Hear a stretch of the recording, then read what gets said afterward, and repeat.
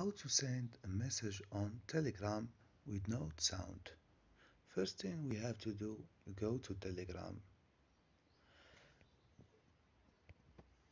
and then we go to our conversation.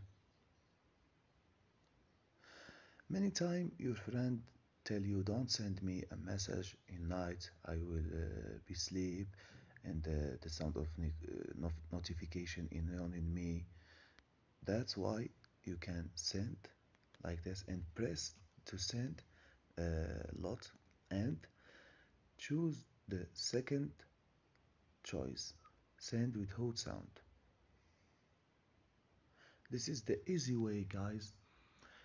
Don't forget to subscribe in our channel for more information and to learn more, and like the video, and thank you.